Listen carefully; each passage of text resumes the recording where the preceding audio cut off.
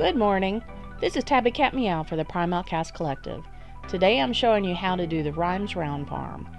First, I will be showing the normal intended method of completing the Lewis spy mission with the 3 most suggested frames for this farm. Then I will show the fastest way to complete. Not everyone will be able to start doing the fastest way without having to rank up a couple of syndicates first. That's why I'm going over the primary way to complete it. It's a complicated set of puzzles involved moving between past and present, avoiding traps and lasers in a maze. These 3 frames are considered best to use for this farm for different reasons. Ivara has the Infiltrate mod, which will allow her to go through lasers while in prowl without triggering them, but is not immune to knockback or cold traps. You can counter these effects with Sure-Footed or Prime Sure-Footed mod and a rank 5 Arcane Warmth or Insulation mod for cold resistance. Limbo's Rift Walk will make him immune to all status effect traps, but will be detected by lasers if he makes direct contact with a beam. Titania doesn't have to worry about traps or lasers. She can just fly right over them. Why would you want to do this mission? You click the thumbnail so you know it's for Rime Rounds. It's an extremely rare mod that only has about a 5% drop chance from completing all 3 vaults in a Tier 2 spy mission, or about 7% chance from the Lua spy mission, which is why it's better to farm it on Lua, the most complicated spy mission in the Origin system. It's rare enough drop that it's actually worth some platinum, usually around 25 to 35. If you can complete the mission fast enough, you'll have better odds of getting it. I've edited these 3 playthroughs so they're completed roughly at the same time, but it's obvious that Ivara's run appears to be more sped up than the others. Titania's run is a little longer than it could have been because I played it first and forgot how to do the puzzle for a minute. It's much easier by the time I came to Limbo's turn.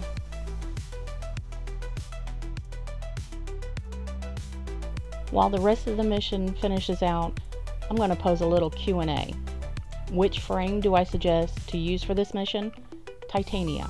There are much faster frames such as Gauss and Vault that theoretically could finish faster if the mission was in a straight flat line. Titania can fly over all obstacles, but faster frames have to jump or duck under broken objects and will probably spend too much time being stuck under rubble or in a corner. Can Titania be faster? Yes, I use 5 mods to increase her speed. You can mod her sprint speed up to 2 without any issues. Just leave a spot for Sure-Footed mod. Going that fast can ragdoll you, slowing your progress without knockdown resistance. What other mods will help? The Augment Razor Wing Blitz is a speed mod for just Titania when flying, and Preparation will let you spawn with full energy. No need to wait or use consumables. Natural Talent will cut the ability casting animation in half. You might have noticed in Vault C there is a circular room with 6 pillars and a target above the door with 6 lights. Triggering the target, the lights will randomly light up. This is a shortcut if you're smart enough to figure it out. Takes you straight to the console, bypassing the next 3 rooms with the hardest part of this puzzle. All you need to do is touch the pillars in the order they appeared around the target. I missed the first time I tried. Then I got a very simple sequence the second time. A laser will appear on the ground every time you fail, making it a little more challenging. You may encounter a number of Drift Mod Halls of Ascension puzzles, but not the Speed Drift puzzle. I've never seen that challenge on this node. If you don't know what I'm referring to, check the video for the Lua Halls of Ascension puzzle solutions here. These mods are not in demand like they used to be. I wouldn't bother with them since they take too much time to solve. Crossfire Examination on Plateau Lua would be a better mission since all these puzzles have a chance to spawn there. The music puzzle, however, is the one I will always do. It only takes about a minute and you have a chance to get a fully built Forma. That puzzle solution is also in the link video I mentioned. These 3 runs are about to finish. I've paused on the extraction screen to show you my time.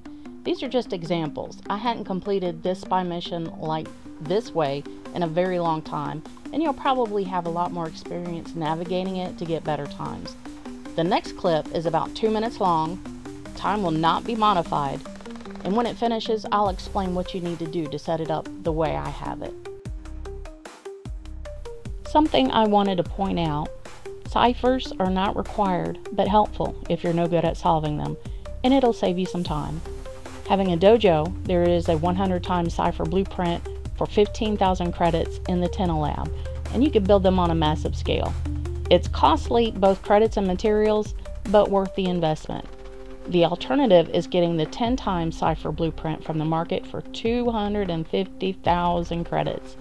Please note that credits and materials needed to make 100 ciphers from either blueprint is exactly the same.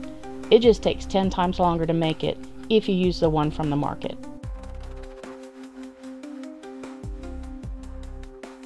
There is a Parazon mod called Auto Breach that has a 7% chance to drop from a Tier 3 spy mission for a 30% chance to auto-hack the console for you. These are the spy missions that are found on Pluto, Neptune, Sedna, and Uranus.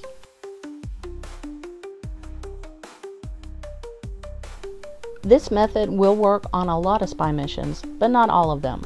You need to be able to see the vault console for it to work. Some Grineer spy vaults will make you complete the steps before you get to the vault before it works, but you might have better luck than me and get it to work for you.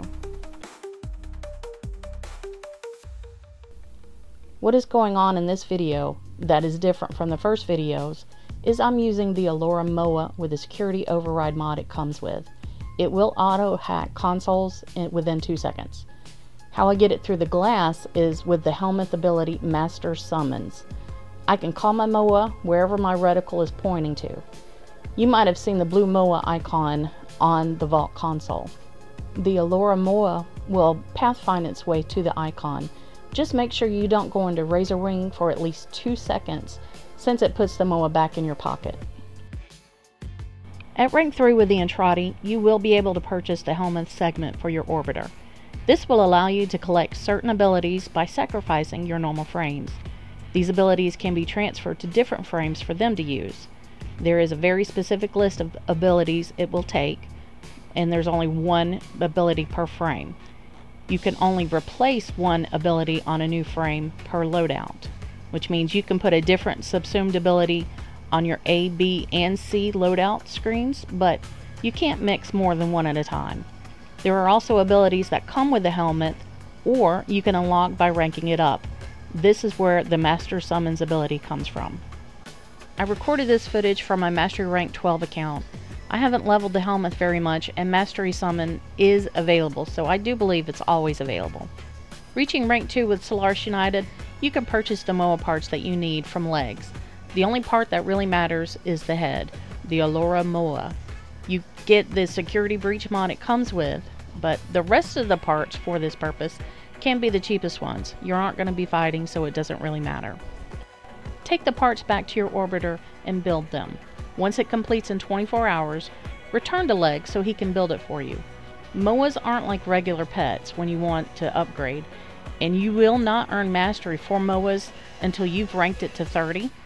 Head back to Legs and pick other services from his menu. This will allow you to guild your MOA. It will let you add a mod polarity like using a Forma, and then you'll start earning mastery. This is my build for Titania. You don't really need all the fancy mods like I use, since you won't be in combat very often. I definitely recommend the mods I talked about earlier, like Sure-Footed, Natural Talent, and Preparation, because nearly all the other mods are for speed, efficiency, and parkour velocity. I have replaced her second ability with Master Summons because it seemed less likely I would need to use that, but you can replace any of the first 3 abilities really, just not her 4th. There is no reason to use Titania without her Razor Wing ability. You only need one mod for the Allura MOA for this to work, Security Override. But since I can use any companion weapon, I picked Vergilus Prime. Now that this MOA is strong enough for Steel Path, I might as well mod it just like a champion. The 7% chance means that only about 7 out of 10 missions will even have a chance for Rime Rounds to drop. I've run 30 missions in a row some days and never got it. Other times I can get 3 or 4 drops in a row. If your luck is bad and it's close to reset, take a break. Try again after reset. That sometimes helps. I also do not farm on days that contain a T, like Tuesday, Thursday, or Saturday, until reset that night. It's bad luck for me. There are lots of mods that drop here that can sell for 5 to 10 platinum, so it's not a total bust if you don't get it. Watch my video where I show what trading on Warframe Market looks like in-game. I sell a handful of items in about 10 minutes to make around 360 platinum and recorded what it looks like from the seller's end. I hope you found this video helpful. It has been a requested topic among my alliance and even complete strangers I've ran the mission with, who also sometimes try to kidnap me into more runs. I need more fingers and toes to count the number of times a random player has force-started the mission over just to keep me there. Please subscribe and don't forget to like to help motivate me to keep posting in-depth videos to explain how things work in Warframe. This is Tabby Cat Meow for the Prime Outcast Collective. Good morning.